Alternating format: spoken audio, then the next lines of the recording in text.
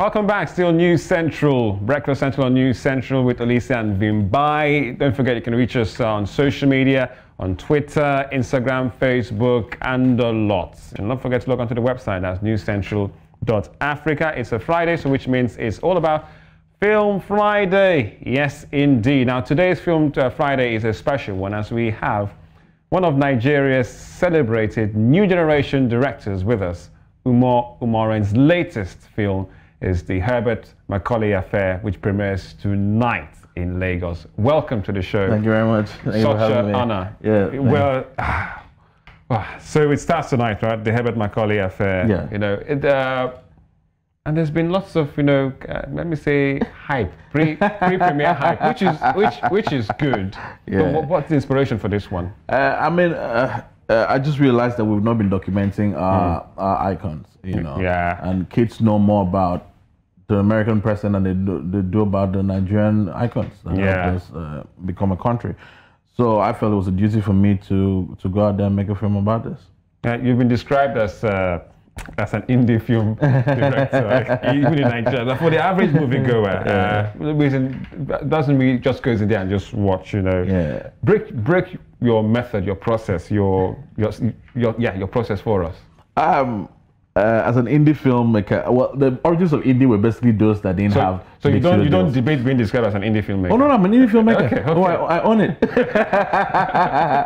I mean, indie is a lot more than financing or access to finance. It's also styling, which is very popular these days because even big studio directors are all biting that style now. You know? So, but the origins of indie came from when people didn't have deals with big studios and they had to go film exterior locations and everything, and that formed the style. But it came from a process of not having access to finance and big studios, but it evolved to become a style and now minimalism and everything. It's now a genre. It's a sub-genre itself. And is this your preferred way of working? Yeah, I mean, I'm influenced mostly by the things I grew up on. Okay. And so these are the things I grew up on, so yeah. Okay, before we talk about the Herbert Macaulay Affair, let's take a good look at the clip, a trailer. It premieres tonight in Lagos, so let's enjoy this one and be right back. I am with child.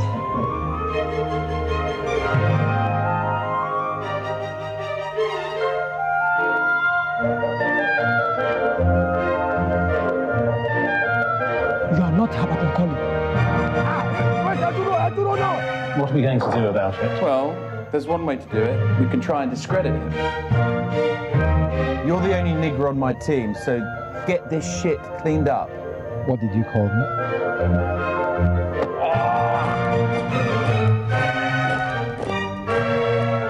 Enough of your tyrannical and despotic rule. Yes. Enough of your hands in our pocket.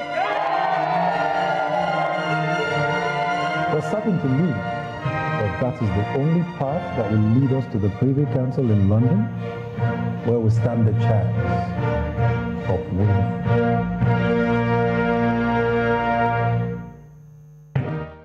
Right.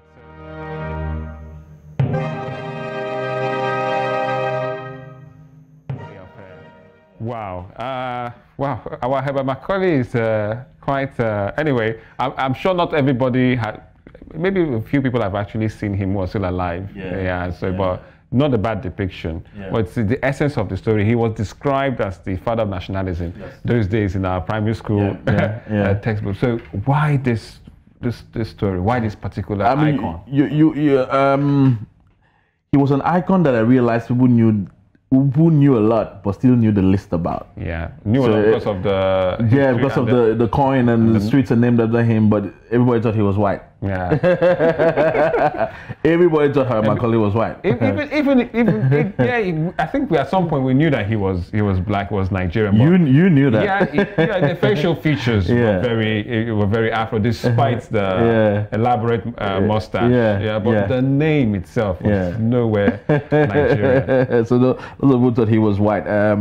You know, so for me, you know, I realized that there was a gap in that information. I had to take it out. But essentially also, I didn't want to make a film that was going to run like a documentary, you know. So essentially, it's a good film on its own. It's a nice, good story about this guy, You know, so it's not just a documentary. You're not in class. Yeah, so it seems a bit fiction based, or most of it's factual.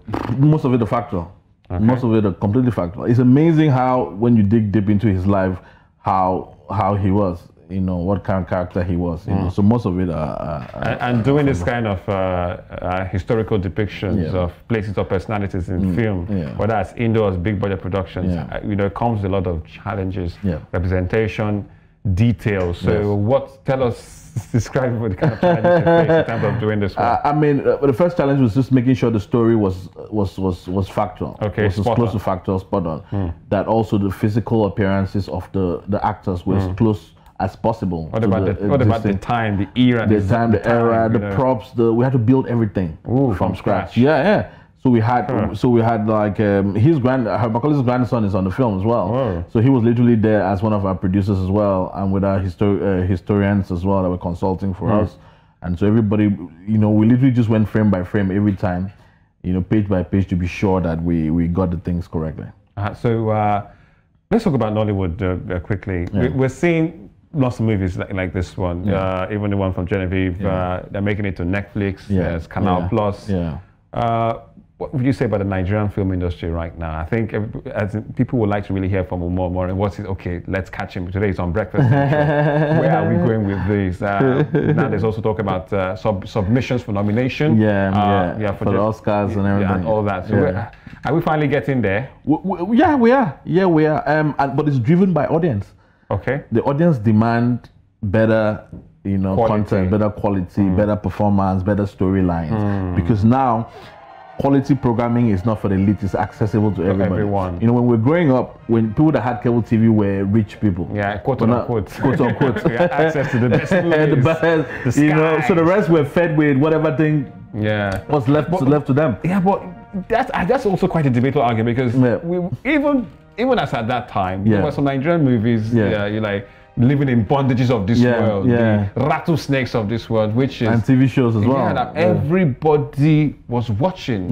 Checkmate. It was standard prime time, and it was. I don't think we complained about the quality, did we? No, we didn't. So where did we get it wrong? Was it the mass productions, the quote unquote the 51 Iweka roads? Because at some point, I think I lost track. You know, it took a good while before many came back, and now we have a stable cinema culture in Nigeria. I think also nostalgia also makes us feel that some of those shows were that good. Because sometimes when you watch it again, you're like, not really sure about this one. but you're right. So with more content coming in, people are spoiled for choice. You know, so you have to now choose which is the best, because those days you have to sit around the TV and watch the one show, Behind the Clouds or whatever that was coming on, and so the whole family or the whole family sitting down there and watching that. So now you have options. So you have like 20 shows at the same time, 20 films at the same time. So you want to choose which is the best. And there was also this debate about home video. Yes. Are we still a home video? What was your take on that? You know, home video. I think the home video market has gone down precisely because of mobile devices and access to. Because the home video was one that has this mass production of movies that and Nollywood just had a boom from there. You had so many actors. You could see one actor acting like 3 films that has part 1, part 2, part 3, same storylines. And you can actually say in Nigerian movies that you can tell the end, especially when it comes to comedians. They can play out Nigerian movies on their shows, but now you're seeing a bit of quality, a bit of panache with the movies, the storytelling, things that and you have movies that you just go to cinema and watch, and you don't get them anywhere. So in that sense, that's good, right? I mean, there's a market for everything. It's a market-driven business. Okay. So even these films that we criticize and say, these films are not good. There's lots of people watching it. I remember one time, an old auntie of mine, I showed her my series, and she was like, "What is this?" And I thought this was like very good stuff, but she didn't get it. But she was sitting down watching one slow dragging drama. I'm like, wow, all right. It was Nigerian drama. Yeah. I'm like, okay, so this is your thing. All right, okay, then you're not for me. Well, we can go on and on and on more about this one. But let's talk about your film that's made today, the Herbert Macaulay Affair. Yes. You know, interesting name. It sounds like something out of Hollywood, literally, and it's not an action, but you know it's a story that's coming out. So what can people people expect when we go through the red carpet today and, you know, buy our tickets and go in to watch this one? I mean, what you're going to expect is a first of all, good story. Bloody good story, first of all. So you're going to see love, tragedy, schemes, you know, everything, all the elements of a good story are there. You're going to see performance. Okay. You know, so because it relies a lot on the performance of the actors. You know, so that's what you're going to see. You're going to hear dialogue that. And you quotable dialogue. You've mentioned so many things, and you've not even got. As you mentioned, you said love, dialogue, acting, performance. You said about 7 qualities, and you've not even mentioned one of the things that I thought that Nigerians clearly cannot do without. What's that? Comedy. No, it's a lie. No comedy. Nigerians can do without comedy. This is. Oh my days! For real. I think it's a myth. I think it's a myth. No, King of Boys wasn't a comedic film. Yeah, but it's one of the highest grossing films it wasn't, of all time. There's this saying that, you know, we are too cliche and slapsticky with all our, even with our modern productions. And it's just cliche. Okay, it's more. Just do it. I like so action cuts. Kilo share. You know, it's very stereotypical, very cliche. You know what to expect. So we're not getting none of that in this. Nah, because it's a period movie. Yeah, it's a period movie. Although there's a funny character there in there, but it's not overly funny because I'm not distracting you from what it is about. Okay. So this film is not a comedy. Would you agree? Yeah, because I think we had one of the Oscar nomination committee chairman here, the lady, and I asked her that question directly that this slapstick thing that we produce, especially for big Nigerian productions, the so-called ones that make the cinemas, and it's just the same cliche, but Siju do the same thing you do.